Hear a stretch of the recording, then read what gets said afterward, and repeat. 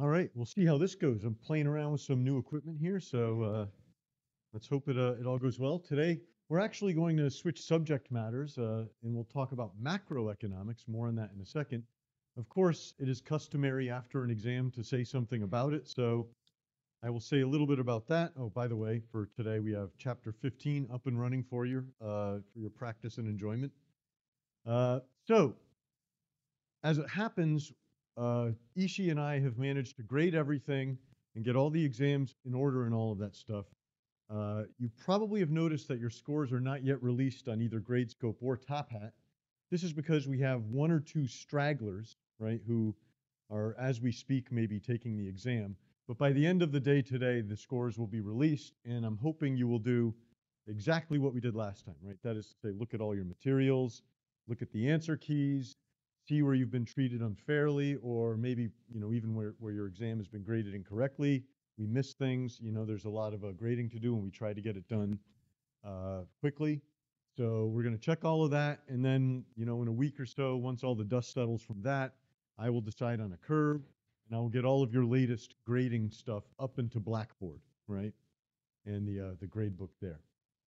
So that'll all happen, and at that time, as we sort of progress through the corrections phase, we can talk about the exam and all that stuff and what the questions meant. Suffice it to say, I'm not going to say a lot about going over the exam and all that because we want to keep moving. More on that. So one thing I will say is it looks like the way our schedule breaks, our last class is going to be Thursday the 12th of December, and our final exam is a week later, the 19th. So I say in-class exam at the schedule. We'll do about the same thing we've been doing all along. Of course, the exam calendar gives you 2 hours, right, for an exam period, and the timing is a little bit different, right? The timing is, I believe this one starts at is it 11 to 1 maybe? So it occurs a little bit later and it's a little bit longer, but we can figure that out as we get closer. But all the information is there. And I did, by the way, look at this site. Um, and so this should be where you can, this is not just for this semester, but for any semester in general. You can always figure out when your exams are here. So maybe we'll just look at it here and check. We are Monday, Thursday, 10 a.m. So there's my information. 11:30, you see the finalists, right, for the class. Of course, we have ample time to talk about it, but I'm just putting it on your radar screen there. And of course, we'll do the last class, which I guess is the 12th, will be a review. The other thing I might say is 1, 2, 3, 4, 5, 6, 7, 8 original lectures. So as it happens, it looks like I'm kind of excited about this. It looks like I might have 1 or 2 lectures at the end of class where I can do some special topics after we talk about macroeconomics. Some of the favorite special topics we've done in the past include matching markets, auctions, right? And also efficient markets hypotheses and how they interact with things like the stock market. So the good news is a lot of what we say about macro will feed directly into at least one of those topics. So I think we've done a good job with our material so far, and it looks like my overarching plan for the semester is coming together pretty well. So anyways,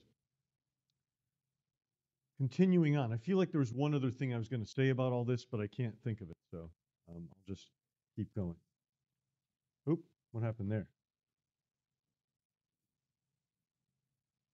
Oop. Okay, I'll just dive right in. You'll see I have a pretty big slide deck today. I don't think we'll get through all of it, but I really don't have much of a feel for how much we will get through. So I'm just going to jump right in and start talking about macroeconomics. Oh, and one thing maybe to sew this into the exam a little bit, it is a fairly sharp break in the material here, right? So instead of talking about individual markets, we talk about macroeconomics, which is about these big variables and how they interrelate. And I will say that this, it's often the case that students, even at this point of their economics careers, sort of gravitate to micro, the stuff we already talked about, right? Market structure and all of that, or macro, which is about what we're going to talk about. And it's kind of nice for a class like this because a lot of you, and I've gotten a lot of emails over the past couple days, concerned about your exams and all of that stuff, it's kind of nice that this is such a nice break in the material, right? It's kind of a chance to start something over and show you have a mastery of basically half of economics. So in that sense, it's kind of a neat uh, time in the class. So if we wanted to tie it back to everything we've talked about before, we might say that this is the big picture perspective on productive and allocative efficiency, right? That is to say, we want to make things in our economy as efficiently as we possibly can, right? And we want to allocate them to the highest valuing use to the degree that that's possible. And you might say that what we do in macroeconomics is we look at how well the economy on the whole is doing this, right? Now, mechanically, the way we do this is we look at the relationship between these large aggregate variables, right? These summary measures as to what the economy is doing. So, most people have some familiarity with some of these. So we'll talk a lot about gross domestic product and gross national product, right? Almost the same thing. We'll, of course, even think about adjusting this in various ways. So I've added some parenthetical remarks there. Per capita gross domestic product, that's GDP per person, right? We often call it GDP. And we'll also talk about real GDP. And one of my big objectives today is hopefully to tell you what we mean when we talk about a real variable, right? That's a variable where we've removed the price effect, I'll call it, or we've removed the impact of inflation on the variable. So we talk about things like that. Gross domestic product, what is it? We'll get there. Interest rates, right? There's a whole bunch of interest rates, but we'll talk about how they sort of move in general with our overall economy. We'll talk about inflation and prices, right? How high or low they are or how they're changing as it happens, and the unemployment rate. And of course, really what we're trying to do here is understand what all of these things are, right? And how they're measured. That's a big part of macro, by the way, is measurement. But also how they interrelate, right? We're going to build a theory as to how they all work together or move together. So you might even, in that way, that's a small basket of variables that we're going to talk about. But of course, we'll also talk about, the stock market, housing starts, maybe jobs, job creation. These are all things you hear about in the news. And most of what we can say about those first four things in my list there, you can relate them to these other sorts of variables. So I don't know if it's a surprise or not. One of the recurring themes in the class is that we can think about a lot of things using supply and demand.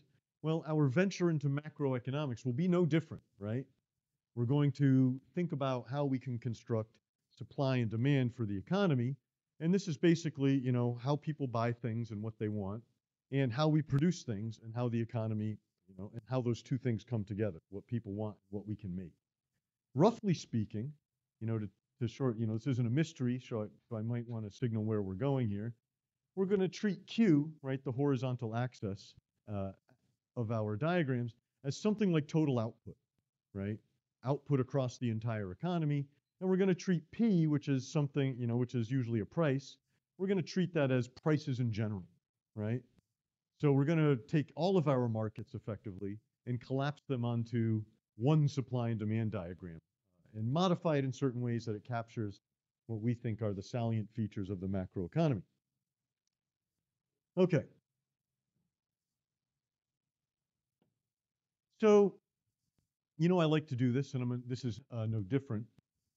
The big macroeconomic questions or features of them, people have been thinking about for a long time. And macro, as much as, maybe more so than microeconomic theory, is a function of things that have actually happened in the real economy, right? Hopefully you'll see this in a couple slides here. That is to say, people look at the real world and they say, well, why is this happening? How do we understand what's going on? And this has been going on for centuries, right, if not millennia. And people have always sort of wondered about this. One basic question we'll talk a little bit about is maybe we'll start here when we start with theory. What role does the amount of money play in determining things like interest rates and prices? So this was a big question, maybe starting in the age of exploration, right, where we had this massive influx of gold coming from the colonial parts of the world flowing into Western Europe, countries like Spain, right? during this time. And, you know, all these weird things started happening. Prices started to change along with the price with gold. Interest rates started bouncing around, right? The rate at which you could buy or you could lend and borrow money. Even other weird stuff started happening. So a lot of people in Spain were wondering, well, why is it that most of our gold winds up in the Netherlands, right, over time? Things like that, right? International flows of gold. So people had all these big questions about how everything was going, and the associated questions about, well, when prices change and when interest rates change, is that good or bad, right? Um, what is the desirable level of interest rate or prices? So that's somewhat like the questions we're going to gradually build an apparatus to understand. So another big example, a big macro policy question, concerned the Corn Laws, which was, you know, the beginning of the 19th century. The Napoleonic Wars had come to an end, and of course, this was a period of time where, you know, basically the European continent was blockaded.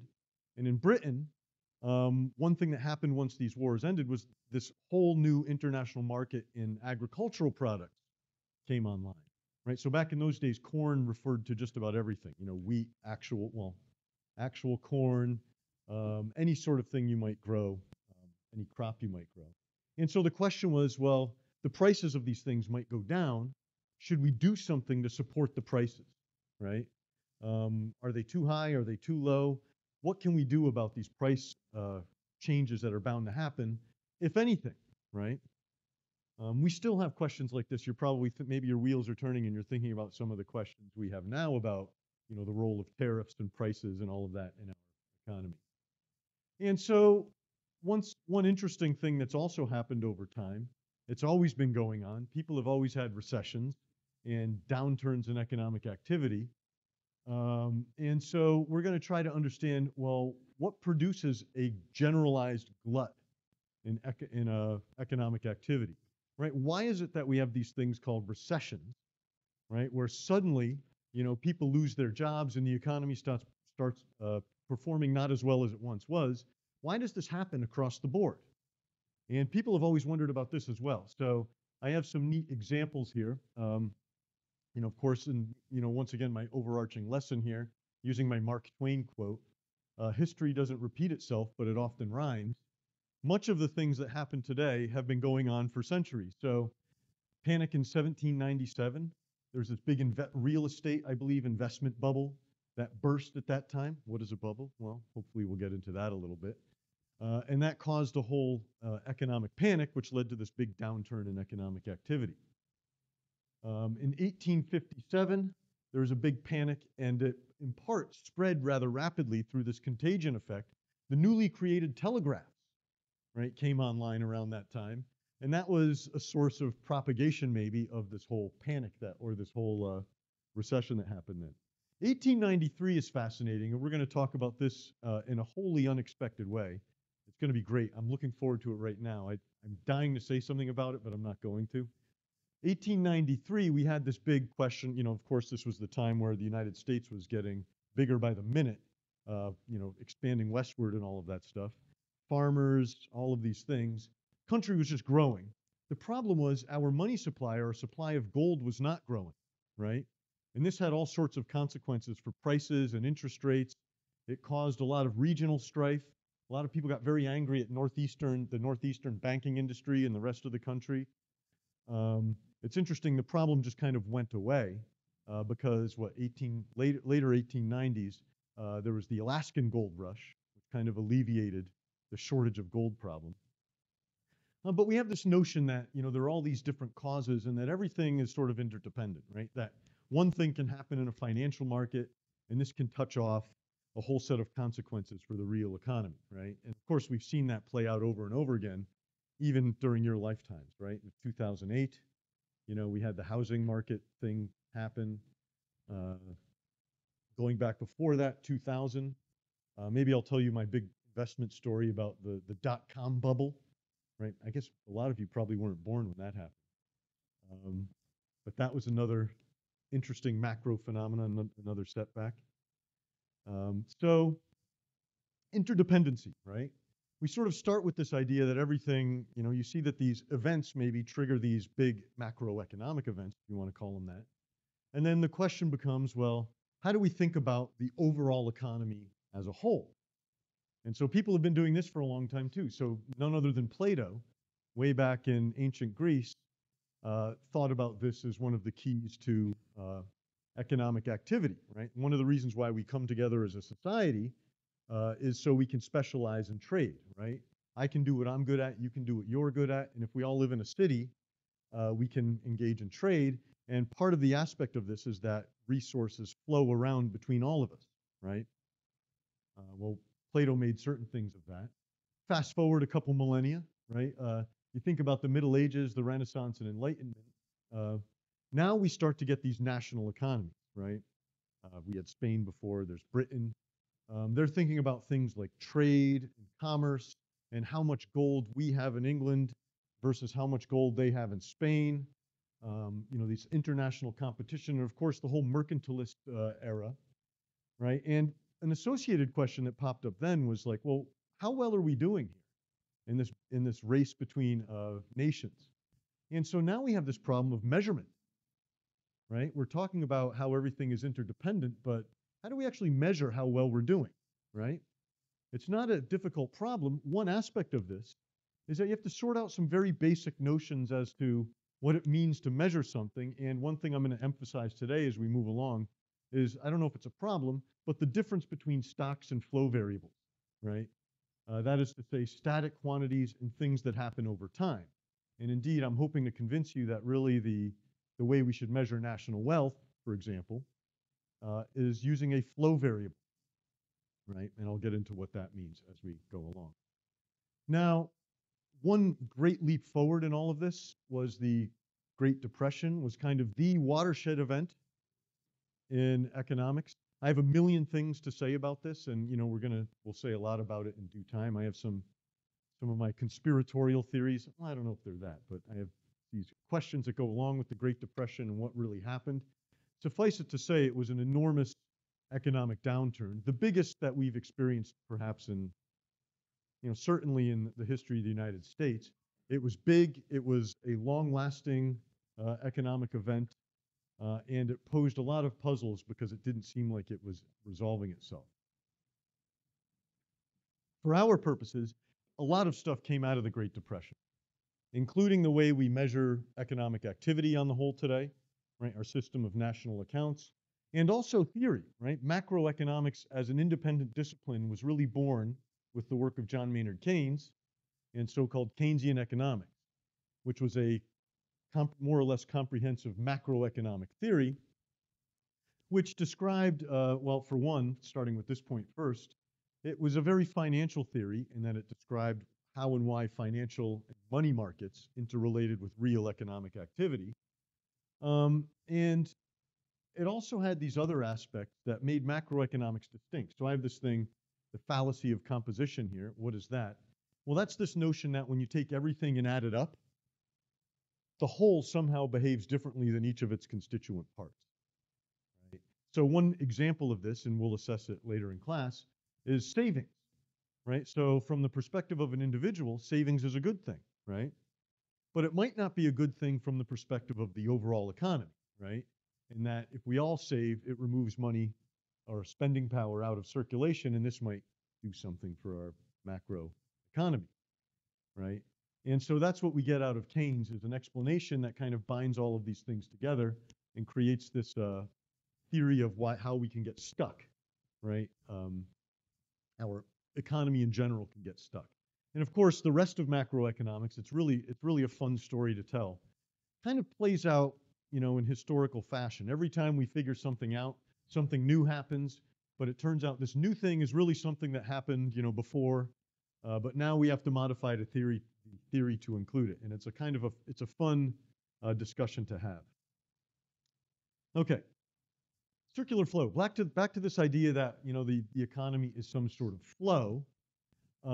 What this means is that really what we're talking about is the amount we produce and the amount we earn as we produce things works over time, right? That is to say, you go to work and you earn your money every day. You do some stuff at work. You make some things maybe. You get paid for it.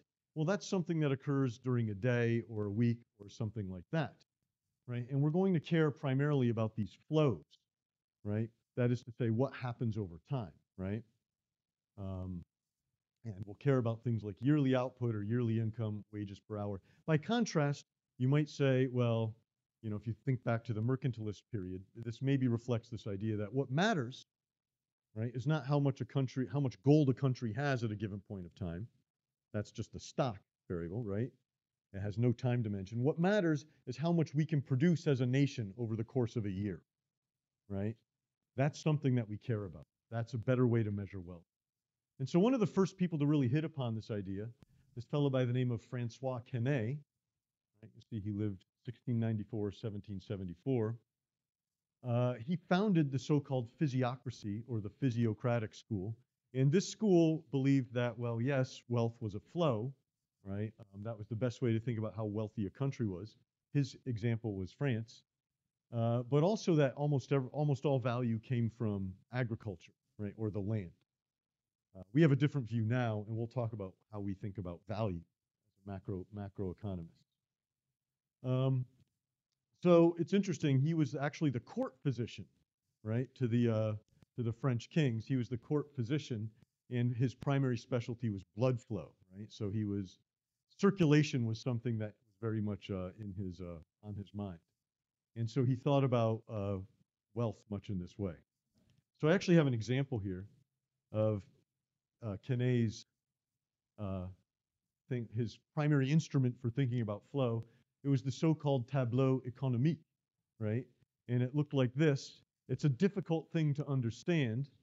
So I have a little table on the, another picture of it on the left. I'm not going to quiz you on this or anything, but it's just fun to think about this. And you can also even imagine, starting from ground zero, this is how someone thought about this.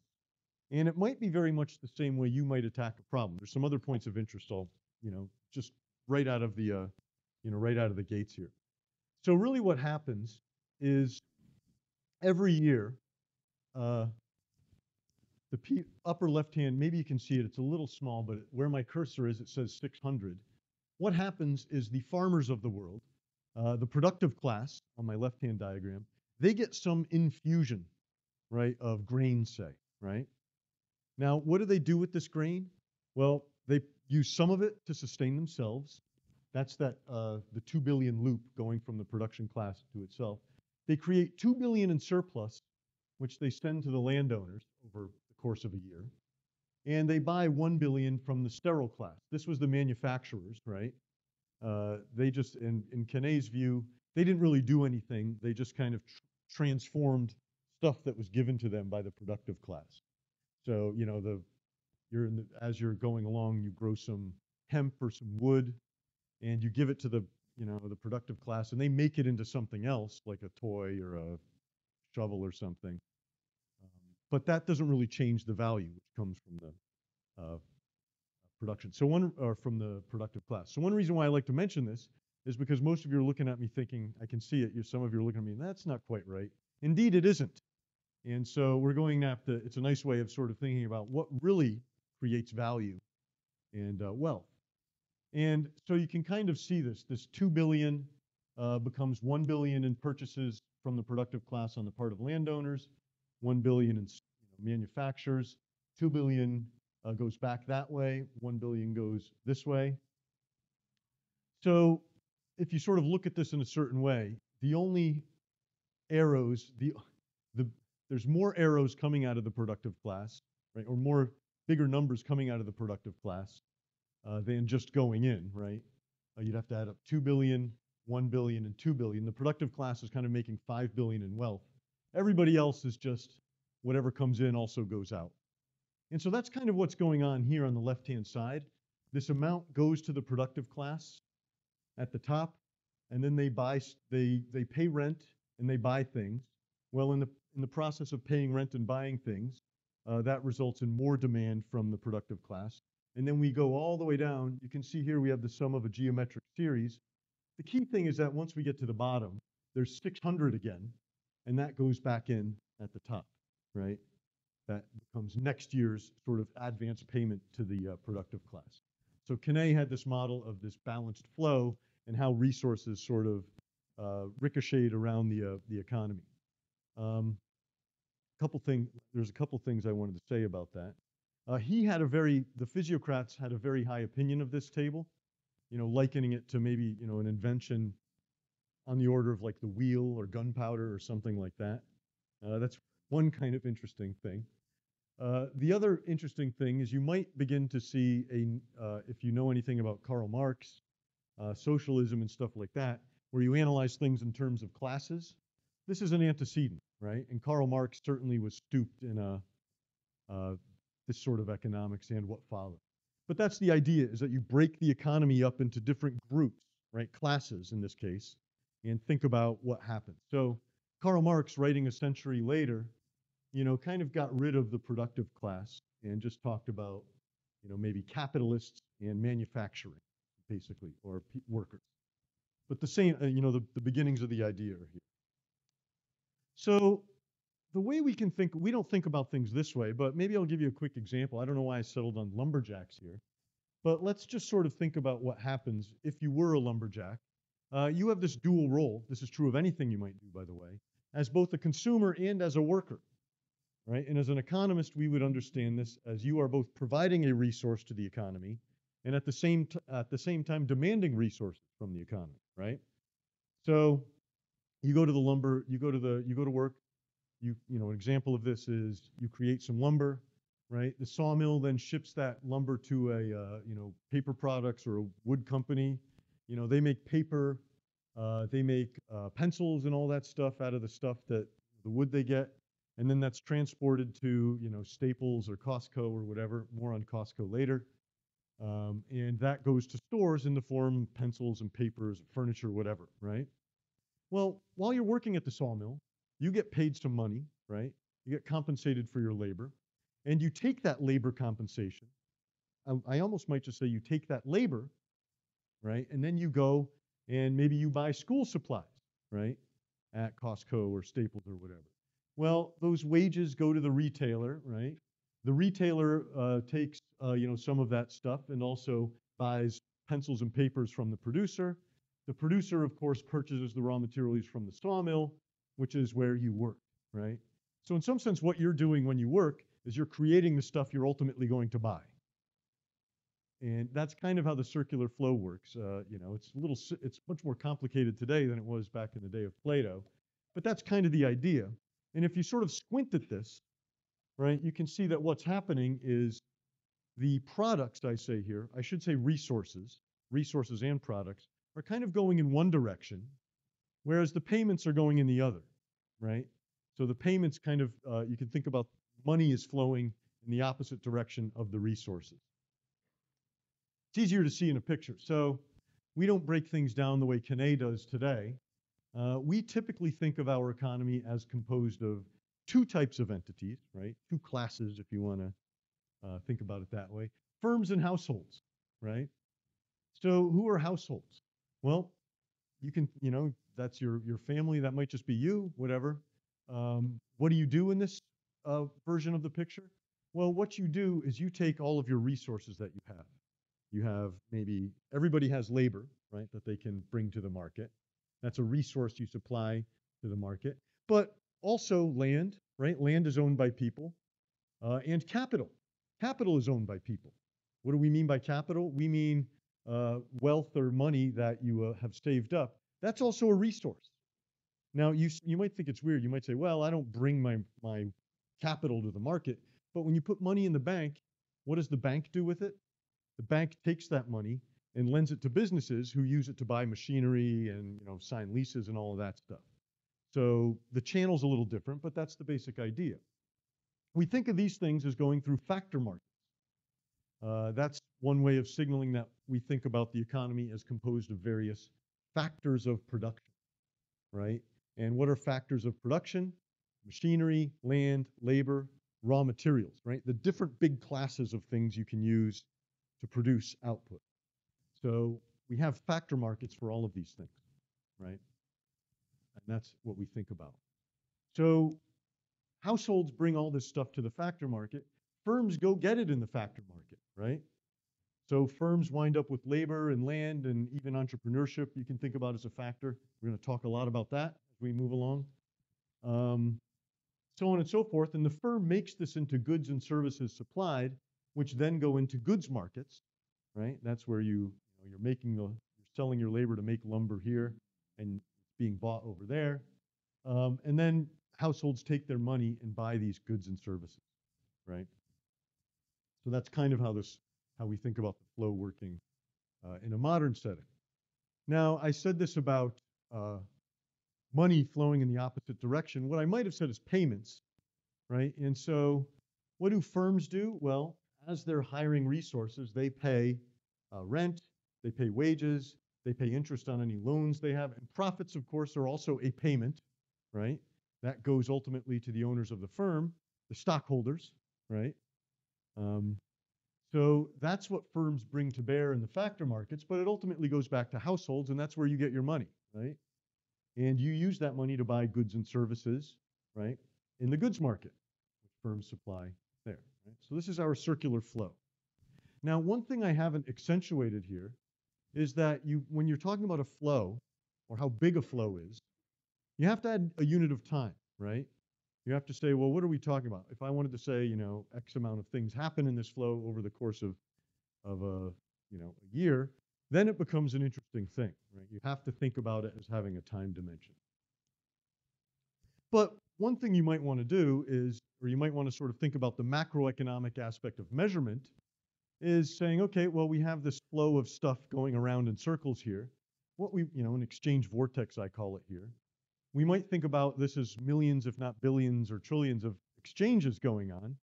Well, when rational agents engage in exchange, well, that benefits everyone. So if we could somehow measure the overall magnitude of this flow, we'd be measuring how many exchanges are occurring, right? And that would be a way of thinking about macroeconomics. Now, of course, one of our central figures in all of this circular flow will be the government, right? And the government you can think about as having really, I didn't mention the third role here. I should have mentioned it first.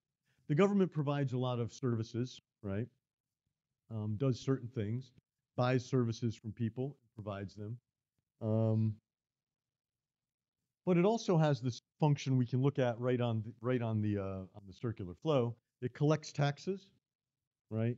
Spends money, think about it that way, and also engages in transfer payments. So taxes, there's all different kinds of taxes depending on the level of government and the source of the revenue. There's transfer payments. These are things like Social Security, welfare. We had the pandemic payment protection plan. I guess we usually think about that as the PPP, but I've added a P here. So the government does that as well. And it's not a small player in the circular flow. So I think I have here, just looking at the federal budget, and indeed, I have an ulterior motive here today, right? And one of these motives, I guess, or the ulterior motive, is to get you to start thinking about the numbers, right? How big are these things that we're talking about, right? Whenever we mention, those numbers I talked about, output, inflation, prices, and all that stuff. How big are they, and what have they looked like historically? That's kind of the secondary objective I have here, beyond just defending them. So you can see here, or defining them, I'm sorry. You can see here we have this federal government.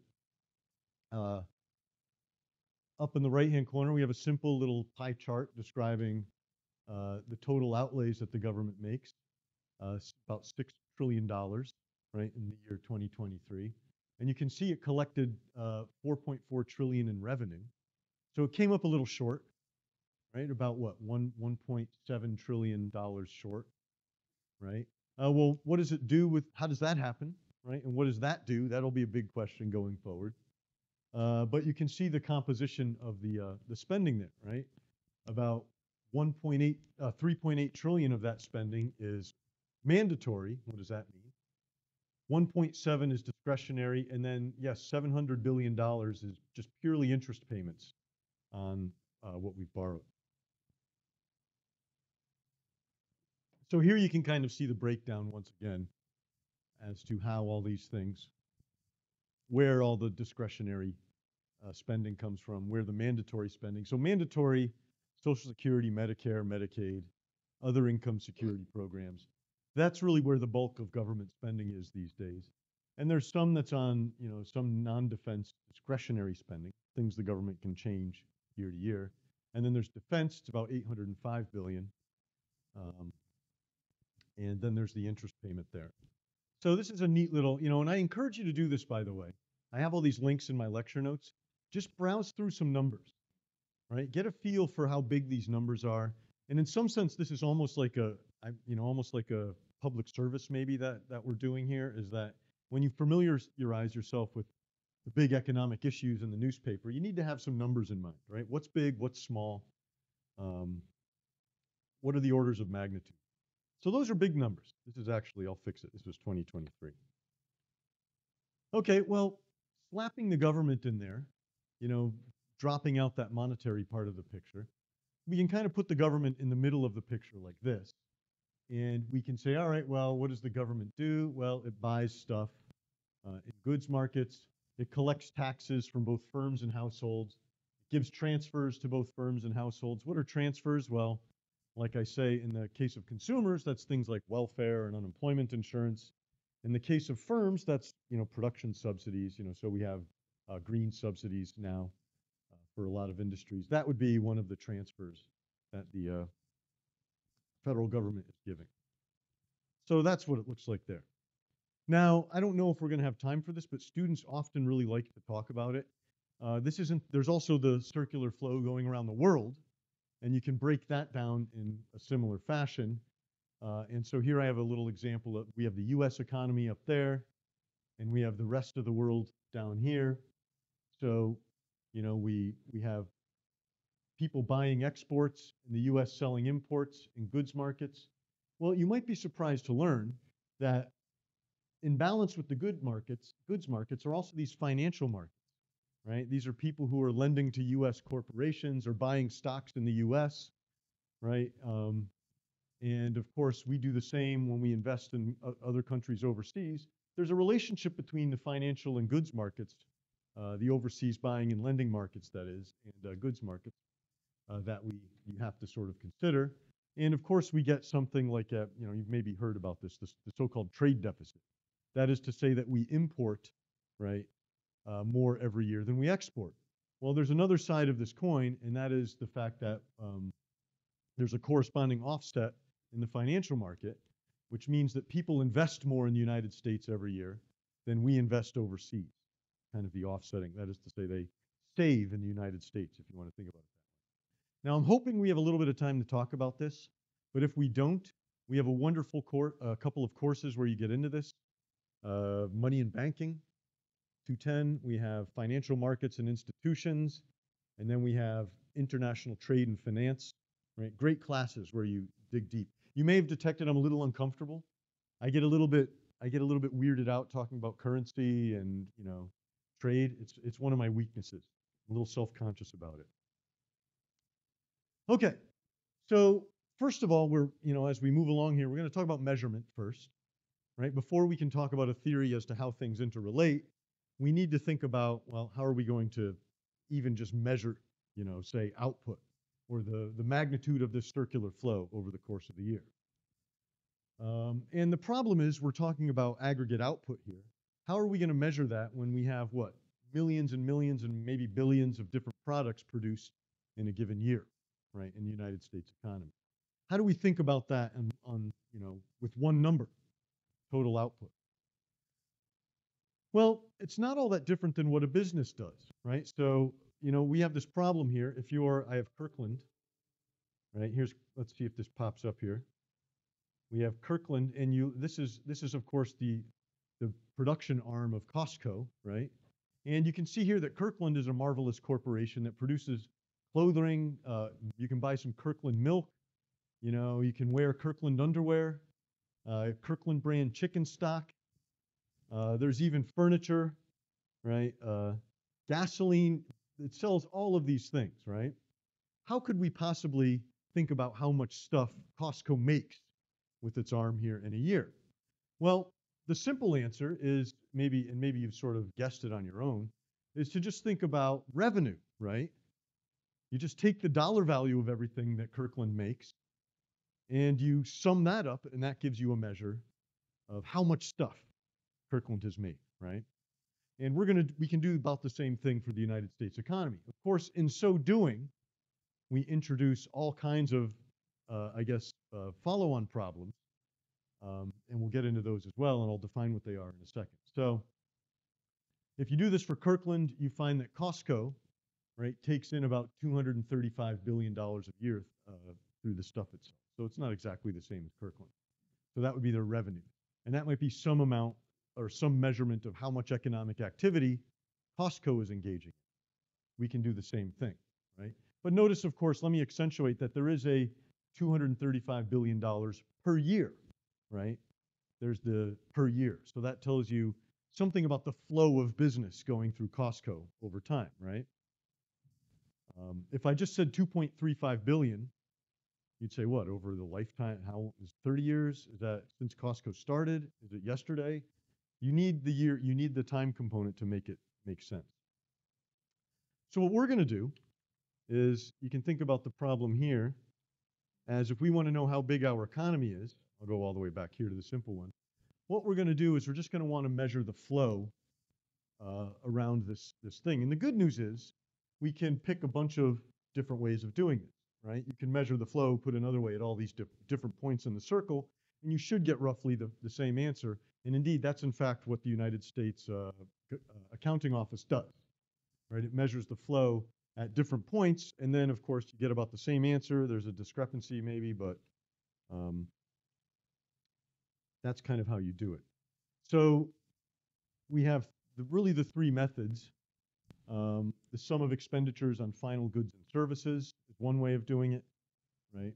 And the sum of factor payments is another way of doing it. So put another way, that's kind of, those two are the most interesting, I guess, or the most intuitively interesting.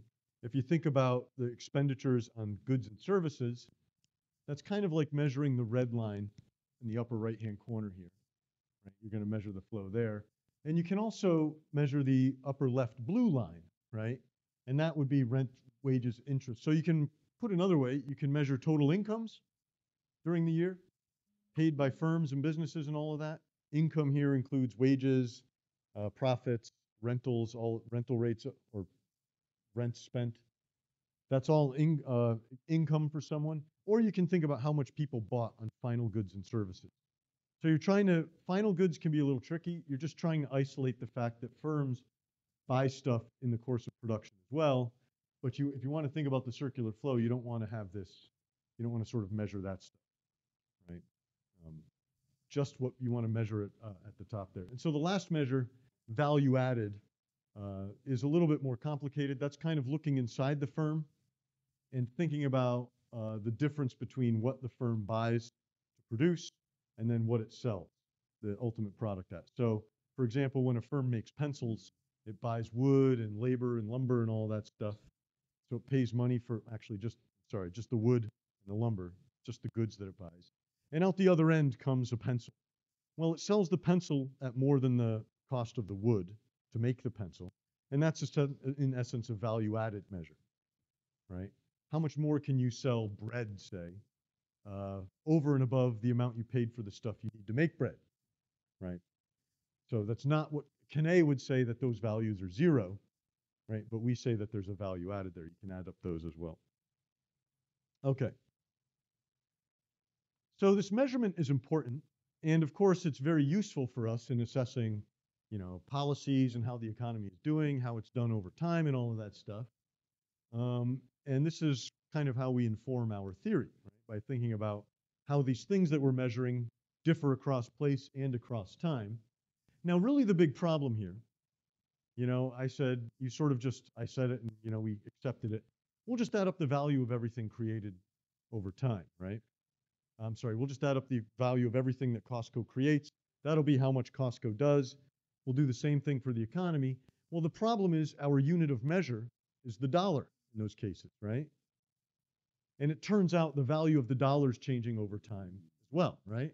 So if we wanted to think about how much stuff we've produced in the United States this year versus last year or the year before or 10 or 20 years ago, we have to take into account the fact that the way we're measuring everything, the prices, right, that we're using to add up all of our goods, well, they change too, right? And we're going to have to make sense of that fact. We're going to have to confront that head on.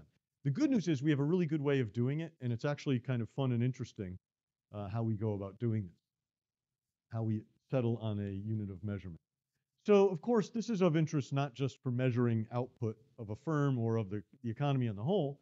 It's also useful from a personal perspective because this happens to you as you move along, right? You earn a certain amount of money every year, and then you buy a certain amount of stuff every year. So maybe you get paid a wage, and then you also pay rent, right? Well, if you want to think about if this year is better than last year, you have to say, well, my wages went up, I got a raise. Good news. But my landlord raised my rent too, right? And also gas prices change. So am I really better off? It's hard to tell. You need to have some unit that is constant over time or some way of comparing these things over time, right? So are we doing more? Are we better off? We need to grapple with this fact. So to begin doing this, right, just conceptually, we make a pretty critical distinction here between what economists call real and nominal values.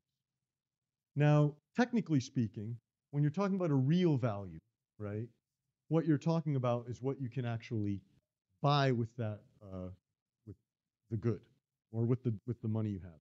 So you have $10. What we don't really care about $10, the number per se. We care about what you can buy with $10, right? All the different things you can buy. The nominal value is just the, in the name value of something is just the $10, right? So our big problem is we observe the values of things in these nominal values, dollars. What we really care about is the real value, what you can do with the dollars, right?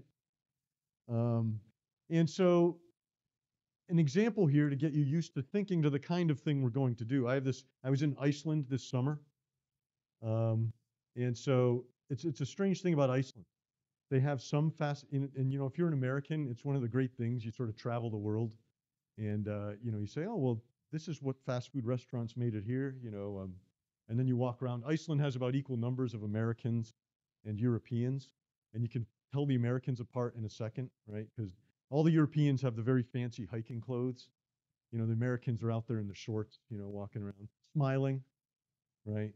Europeans aren't smiling at all. I know it's generalization, but it's kind of a fun place to go. So you see these different sorts of things going on. And one weird thing about Iceland, this is where I was, is that KFC there's not a lot of McDonald's around there, but you see a lot of Kentucky Fried Chickens all over Iceland. I don't know why that is, but it's just the way it is, I guess. And so here you see here, you can tell with this thing right there is it looks like a two-piece chicken meal, right? And there you can see the Icelandic word for chicken meal. And kind of fun. You can see it costs here, this is my point here, is that in Icelandic kroner, it's about 2,769 kroners, right? In Icelandic terms there. So the question then becomes, this is the nominal, right, cost of a meal, a two-piece chicken meal in Iceland. How much does that really cost, right? You don't quite understand what that means, right? 2,700 Icelandic kroners. Well, what you first have to do is translate things into a unit of measurement. Of course, here what I'm going to do is show you what the dollar cost of that meal is, with the understanding that you know what a dollar can buy you in the United States right now, right? So in some sense, I'm doing one part of the translation to a real variable, and I'm relying on your knowledge to do the rest of it. So how do we go about doing this? 2,769? Well, you don't really know, but they have these neat little things you can do here where you can just kind of see what the value around the world is. It was 2,769.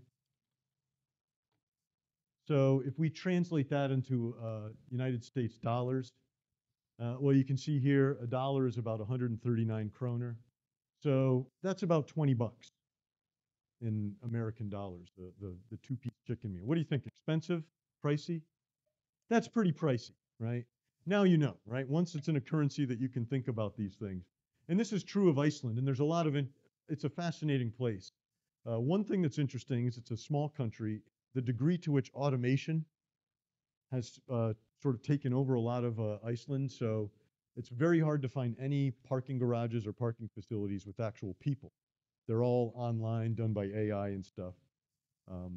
So it's a really, it's interesting. More on that in a couple of classes, hopefully.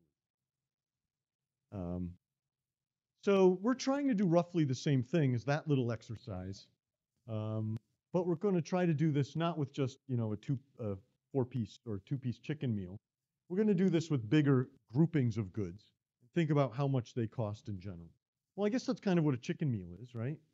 It's a bundle of stuff. We didn't say how much the soda cost, the chicken, or was it fries that it came with there? All right, so we didn't say how much each one of those individual things cost. We just kind of added up the whole bunch and then thought about that, right? So that's something like what we're going to do, but for the entire economy, right? And so one thing we'll get out of this is some sort of idea as to how much things cost, you know, 10 years ago, maybe 20, 100 years ago. We'll be able to think about those sorts of things as well.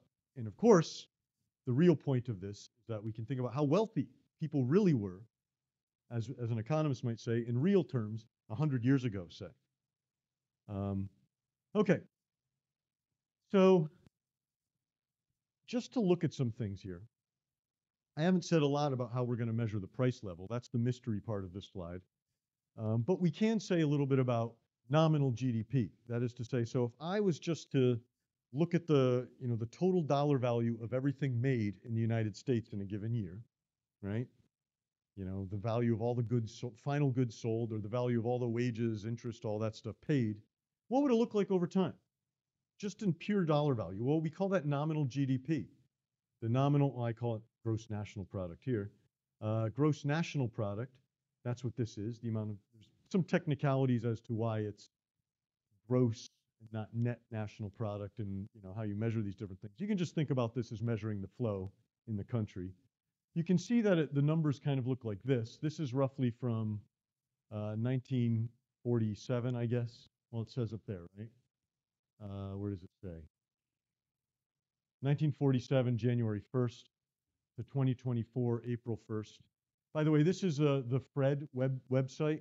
It's made by the, that's an acronym for something, but it's maintained by the Federal Reserve Bank of, I guess, Federal Reserve Economic Data. That's what it is. Maintained by the St. Louis Fed. It's a great source for all kinds of data if you ever need charts and things like that for your projects. And so you can see here, maybe if we look at how the dollar value of all the goods and services produced in the United States has changed over time. Well, one thing you might look at is that it's kind of gone up, up, up, up, up over time, right? Exponential growth. That's one, I guess, maybe the single most important thing about this. We're going to talk at length about that. But there's also these gray bars in there, right? And it's hard to sort of detect how they work. But maybe you can see here the line flattens out a little bit. And of course, then there's the big blip there in 2008. That's where the line actually goes down. That's a recession. That's what these gray things are. We think about those as periods where GDP, or in this case, GNP, isn't going up as fast as it should be, right? Or as we would like it to be. And maybe even goes down. That's a recession. Okay, well, one unhappy feature of all of this is that the price level has also been changing over time. And so this is the Consumer Price Index. What is that? It's a way of measuring how much prices in general have changed over time. I'm going to get into this in a second. You can see that this is also going up, up, up, right? There's some periods of time where it seems like it's going up a little faster. It's hard to tell because, you know, the overall scale of the graph kind of swamps everything. If you were to, maybe I'll do this. If you were to narrow it down, you'd see some more year-to-year variation. So you can see here we've had, you know, there's been a lot of talk about inflation. Looked like a little bit there. But what if I just kind of, one period we'll talk about a bit. Doesn't look as crazy as I thought it would. We'll talk about this 1970s period when we look at inflation. I'm surprised this is as smooth as it is. For all urban consumers. Okay, well, maybe that's why. But really, if you think about it this way, you can see that this is one way of thinking about this problem I've talked about. GDP is going up, but so are prices, right? We have more stuff now than we did before, but we also have higher prices. So how do we know that our total value, or how do we know what fraction of this is actual increases in stuff made? Okay, well, maybe I'm giving you the punchline before the rest of the joke here, but I'll do it. Once we've removed the impacts of prices, we wind up with a series called real gross domestic product. And it looks like this. It doesn't look all that different, but you can see here that now that we've sort of, by a trick I'll talk about in a second, we've removed inflation. You can see that, this is in billions of dollars, I guess, billions of chained 2017 dollars. What that means is we've used the value of the dollar in 2017 as our base reference point for everything, right? So in terms of 2017 dollars, GDP was down here in 1947, and it's way up there in 2024. So it's increased about tenfold, right? It's about 10 times larger in real terms. Well, I might say that the United States economy is making about 10 times as much stuff today as it was in 1947, right? Of course, that doesn't adjust for population. So one of our most useful measures here is so-called real gross domestic product per capita. And hopefully now you're starting to see the utility of this exercise. What is this? This is output per person, right? So this is something like what the typical person has, the average person has in the country at each point in time. And so once again, you can see here, you always need a base year. This is 2017 dollars. What this tells us is that the typical person in 2017 terms had about $15,000 in income or stuff back in 1940. So you can think about what that would mean. If you had $15,000 today, roughly, complications, but we'll get into those. What would that be like today, right? And then you compare that to what we have here. It's about 70,000. The typical person in the United States today has about $70,000 of wealth, stuff, whatever. So that's increased, what, about 15 times 6? Is that right? 30, no, about 5, right? 5, something like that. So the typical person around today, you might interpret this to mean, is about 5 times as wealthy as the typical person around in 1947 or something. So you often hear that each generation is about twice as well off as their parents.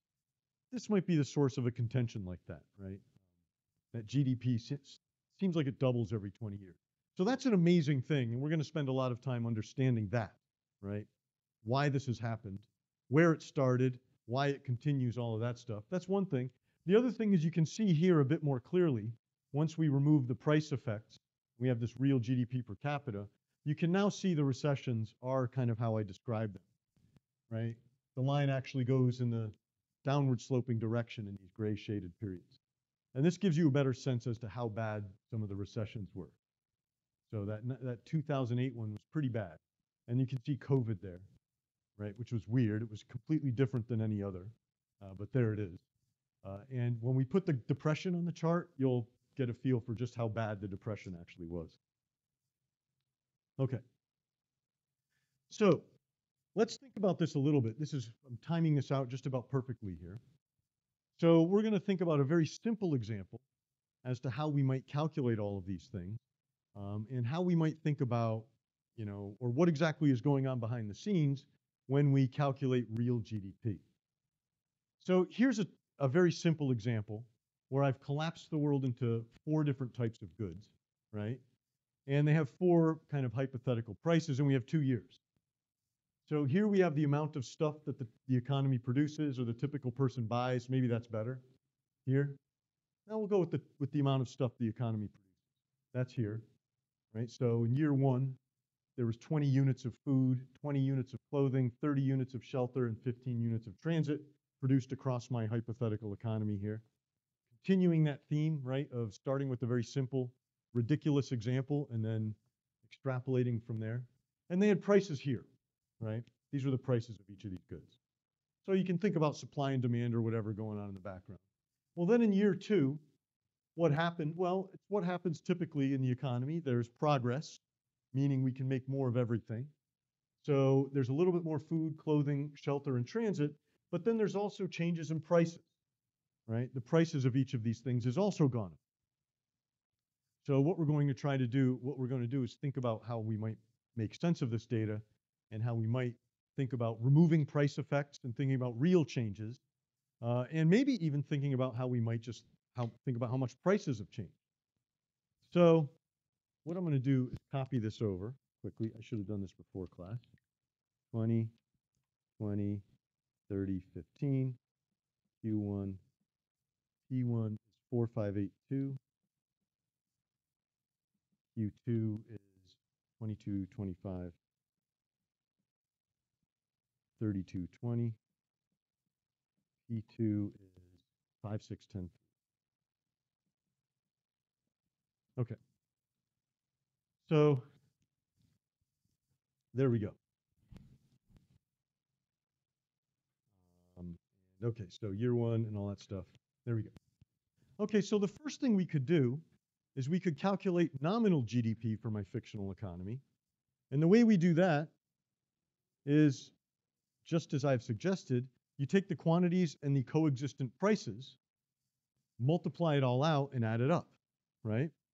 So, for example, our nominal GDP, total amount of stuff produced in year one, is 20 times 4, 20 times 5, 30 times 8, 15 times 2. Well, what is this? 80, 100, 240, 30, right? I just add all these up, and we get, somebody really quick with this out there? 210, 550? 110, this would be 210, it's 450? 450, thank you. Okay, so nominal GDP in year one, 450, I'll call it that. Nominal GDP year two, well, we can do the exact same thing. 22 times 5, 25 times 6, 32 times 10, 20 times 3, 22 times 5 is 210. 110, thank you. 25 times 6 is 150. 320 and 60. If we add up those, can someone do that for me? 690, okay. Okay, so we might say that nominal GDP increased from 450 to 690, right, over these 2 years. And indeed, the purpose of the example is to show you, sorry, it's not blurry there, is to show you that two things are being confounded here, right? The change in prices and the change in quantity. As policymakers, as citizens, we care more about the change in quantities, right? That's a measurement in actual increased production. That's the economy doing better. So how do we get the price effect out of this? And just measure the quantity effect, right? The increase in actual output. Here's an ingenious idea. What if we just fix our prices at year one prices and then just use those for all the years, right? Then prices won't be changing, and then we'll be adding up all of our output in the same unit of measurement, right? So we fix prices in 1 year and use that as our yardstick for all years, and then that gives us just the change in Q's, put another way, not the change in P, right? So when you look at these tables and you see the base year, that's what they mean. They mean what we're doing is fixing prices in terms of that base year, and we're letting the quantities that we observe change over time. So if we do that, well, of course, you can see here our net GDP, our nominal GDP will be the same as our real GDP in year one, because the prices are the same in that year. But now in year 2, we're going to use the numbers here, the Q's, but we're going to use the P's from this year, our base year. So we get 22, 25, 32, 20, but now we're going to use 4, 5, 8, and 2. And 22 times 4 is 88, right? 25 times 5 is 125. 32 times 8, I don't know if I can do that in my head. 256. Nice. 20 times 2 is 40, and so if we add those up, what do we get?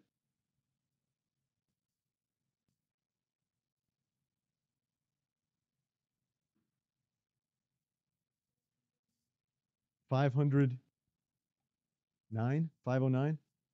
Okay, so you can see here that now we have maybe a more accurate picture of how much our economy has expanded, right? So the economy has grown from 450 to 509 in real terms. That is to say, holding prices constant in terms of year 1 prices, our base year. Pretty neat trick, right? Now, there's a lot of difficulties with this, and you get into these in our macroeconomics classes. One of which is if you're looking over significant periods of time, the basket of goods or the types of things people buy are different, right? So if we were going to compare 1950 and today, well, how does a cell phone factor into that computation? We're not going to get into that much, but we talk about it quite a bit in macro. Oh, one last little thing. We might sort of look at this and we might say, well, this little trick won't just work for quantities, but it might also work for prices. That is to say, maybe we can use this method, right, to figure out how much prices have changed over time, independent of any change in quantity. That is to say, the pure price change. How do we do this? Well, what we do in this case is we say, all right, well, let's pick a base year, year 1 in my case I'll pick, and let's fix the quantities at these quantities, right? 20, 30, 15, right? Now what we're going to do is just let the prices change over time. So this is a defined bundle of goods, right? The amount of stuff that the economy typically produces. And if we let the prices change over time, we'll get an idea as to how this basket of goods is changing in expense over time, and that's a measure of the change in prices. So we might say that this 450 is a measure of expenditures in year 1. Well, if we were to expend, buy the same amount of stuff in year 2, what would that give us? Well, let's see, that would be 20 times 5, 20 times 6, right? Now I'm using these numbers with these prices, 30 times 10, and 15 times 3. So this gives me 100, 120, 300, 45, right?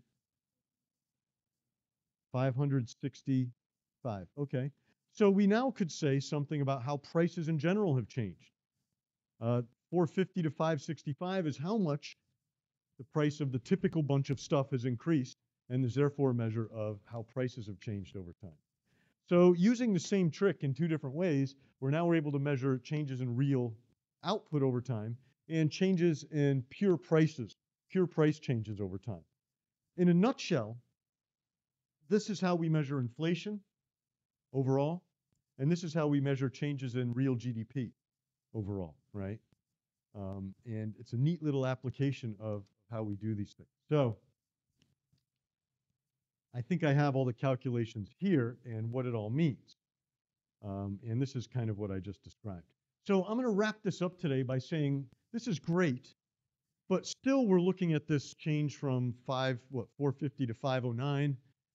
That's still a little hard to interpret, right? What we're ultimately going to want to do is translate everything to growth rates.